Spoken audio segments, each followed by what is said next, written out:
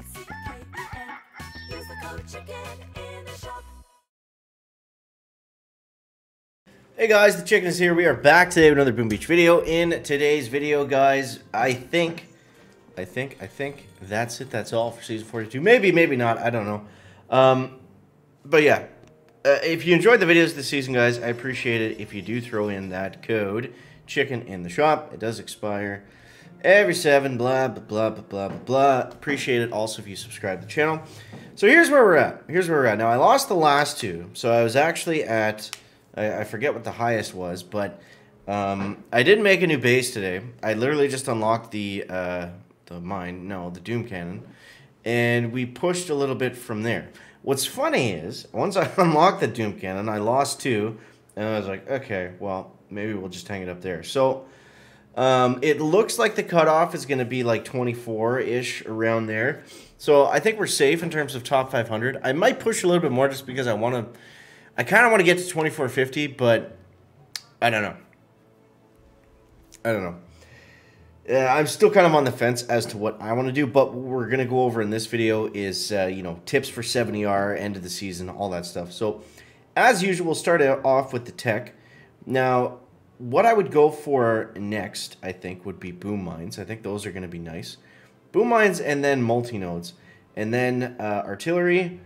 Sorry, GB first, boom mines, multi-nodes, and then barrage and artillery. And then you can, once you have all that, if you can get that by the end of today or tomorrow, then you should be able to get to legendary if you grind it out for sure. So, yeah, but yeah, like I said, today we got that last Doom Cannon. That was our last kind of, test it out, see how it goes. And it honestly didn't make that much of a difference. Now, I think the biggest thing is because of my base. I'm going to show you this guy's base, Mr. P7R, who whooped us. Enemy replay. No, that'll be him against me, Chicken. Let's think with both of our brain cells today. Your replay. This base. I would copy this one. This one threw me for a loop. I think it can be done fairly simply, but I just had no idea how to take it down. And, of course, this was on my win streak at like 23 or 24, 40 something, whatever I was at. We'll take a look there. Currently, right now on the global, we're sitting at 176. So, not too shabby. And our highest was, well, it was 2437. So, only, what's that, 9 more stars higher than what we were. So, that's not a big deal. But I was 2437 on a win streak going against, I believe he was a 25. So, would have got, probably 18 stars for that one. That would have been sweet and cemented our season. But, of course, we lost. Then we fight this guy who's in Legendary, and I was just like, I don't know. Whenever you get up in the top 200 range, I always find the matchmaking is it's all over the place. You might find someone that's ranked 22, which is no good because then you're only winning 5 stars. You might find someone that's Legendary, like we just saw, that has a maxed out tech tree. And that's fairly common to see that stuff when you're higher up, just because it's a lot more difficult to find a match. Not necessarily, I know the queue times are bad all over the place, but the matchmaking can get really wacky. So I don't know. I didn't trust to keep pushing. We might have had it, but yeah, I don't know.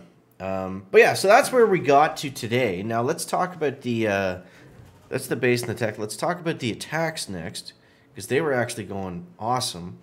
Let's see if we had some good ones here. He fizzled? Okay. 2.8, that's okay. 159, that's meh. 222. This one went really well. I think this guy didn't have DVD or something, but let's look at this attack.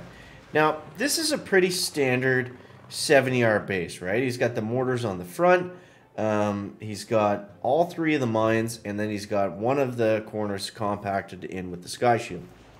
So what I opted to do here, because he didn't have the DVD, my plan going into this was, okay, he doesn't have the DVD. It should be fairly easy to keep my troops alive. We're going to use more gunboat energy off the landing, and then we're just going to keep them, do everything we can to keep them all together and just pile on that damage and hopefully get through the base faster. Alternatively, we could have gone, spread them out a little bit more, taken down both sides at once, but then we risk fizzling, then we risk, not getting through the base as quickly, and as you guys know, time is everything. Time is everything. So I somehow lost that heavy chopper, I think, to that boom cannon. But let's throw it into 2x speed here, and we'll just kind of talk through this.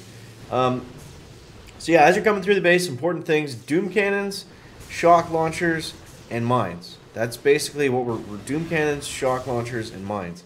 Cryo bombing the mines, shocking the doom cannon and the shock launchers, and then second wind. So you got to balance those kind of 4 things. It's really all you need. I didn't see anyone that beat me, you know, kind of handedly by using barrage or artillery.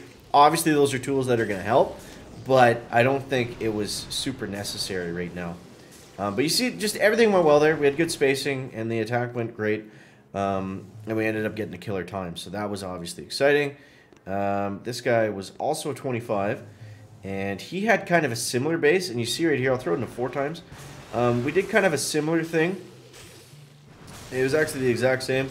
Basically, just keep everyone on the left. Cryo bomb, shock, second wind. Cryo bomb, shock, second wind. It kind of just repeats in that order. Now, this one was a little bit sketchy because they kind of came over to that one side and then they spread out a little. What was lucky there was they got around that flotsam. They just didn't path towards it at all. And then you see here, we come down, we'll slow it down here. And I let them shoot that flamethrower for 2 reasons. Number 1, they were damaging the engine room behind it just as fine. And 2, I didn't want to have to flare them into it. So we get through to here. And then there's no defenses left, so all we had to do is just get 1 shock off. But it is worth, you know, it is worth flaring at this point. I know the laser rangers take a while to take down the engine room, but it's definitely worth flaring when you get to that point. I've found, anyways. Shumi. Let's see here. So this is that kind of stacked in the middle base that we've seen. Again, same thing. I like that left side landing. It's just easy. It's intuitive. You can, you know... The good thing about going on the left side versus the right side is look where your gunboat is, right? The further you are away from your gunboat, that's why it takes so long to throw stuff way back here, right? Because it's got to go all the way across the base. You can correct yourself really quickly. Like if someone's out of line or you got a reflare, it's not a big deal. It's going to be there like instantly, right? So... let's see right here.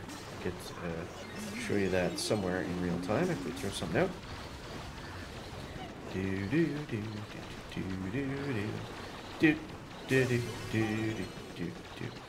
get the picture. So that was kind of in the middle, so it didn't really matter. But either way, so after it's all about the landing and the flotsam can. If you can do that, and you see what I did there too.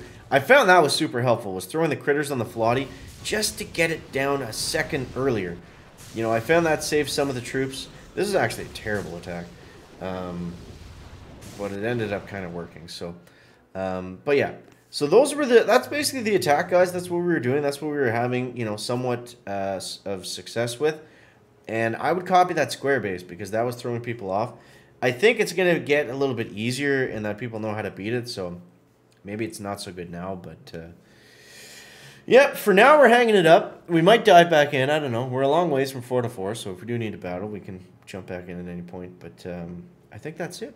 I think that is it. Let me know where you guys are at and where you plan on stopping for this season or what your goal is. Oh, I want to give a big shout out to Knight YouTube. He made Legendary. We can probably actually see him here. Is he in my task force? Friend? Yeah, here he is. So... I want to give a big shout out to this guy. Hey, maybe this is the base to copy. He made Legendary, which is great. And yeah, pretty cool stuff. Similar tech and everything like that. So maybe that's the base. We'll throw it away before too many people start copying it. But yeah, hope you guys enjoyed the video. As always, thank you so much for watching. That is going to wrap up the video today. Make sure to leave a like if it's interesting, entertaining, or informative. Catch you next one, guys. Check it out. Back.